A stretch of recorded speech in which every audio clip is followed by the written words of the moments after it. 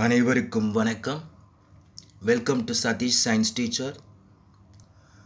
If you visiting this YouTube channel first time, please subscribe this channel. So as usual, today we are going to see the book back exercises from Unit 6 Digital Painting. This is for the class 7. Okay, so class 7 science book, term 2, Unit 6 Digital Painting.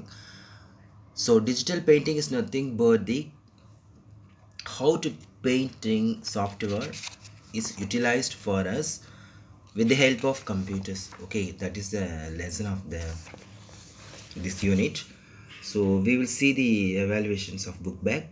The first, choose the correct answer.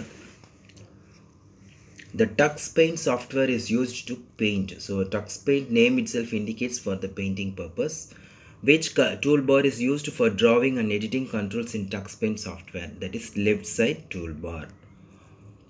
What is the shortcut key for the undo options? So if you want to undo options, you should press the Ctrl plus Z key.